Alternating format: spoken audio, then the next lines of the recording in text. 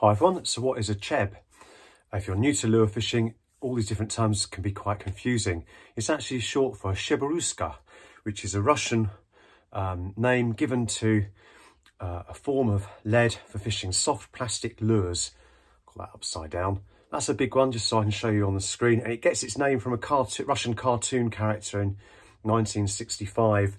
And it became a bit of a Russian joke to name anything that's got a sort of monkey-shaped head after the character, cheburashka. So that's what a cheb is, or cheb, if you're from South London.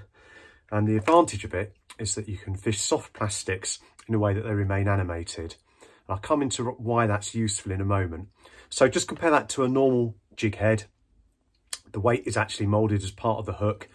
The only way you can animate a soft plastic lure is by retrieving it or then going static. So that's what causes this paddle tail to move, or by dropping it through the water as it sinks. So that's a jig head. And where I most often use cheb weight, I can't say the Russian version, full Russian version, is in my finesse fishing. So this one's made of tungsten. It's much, much smaller, much denser. That's actually 3 grams, that one. And I've got it attached to an FFS floating stick from FFS Lures on a weedless hook. So the beauty of this lure is in the depths of winter, being on a cheb weight, it's hinged. So I can cast this out, it can sink to the bottom, my floating stick worm will pop up, and just with the slightest little deft touch with the rod tip, I can get it to hop forwards, and this is going to move sideways as well as forwards. And animating a lure is what makes them come to life and what makes fish see them as something other than just plastic.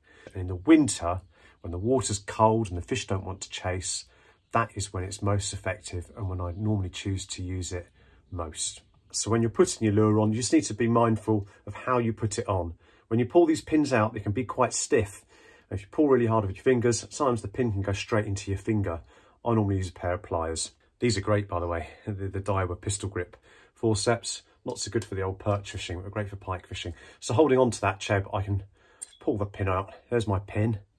You just need to make sure you put it on the right way round. Because, as I say, when you put the pin back in, once that pin's back in, you want to make sure your hook's coming off here with the hook point coming round like that, not the other way around. Because when you cast out, this cheb weight is going to be landing with the fat side facing down. Let's just turn that around. So it's going to be landing like that, not like the hat. Yeah, it's going to right itself. So there you go. If you found that useful, hopefully you did, because there's not a lot out there that's just cut straight to the chase. Please add a sub. I'm going to do more tutorials, and there's also some vlogs in there on the Fisher's channel. Sea course game in the UK. Thanks for watching.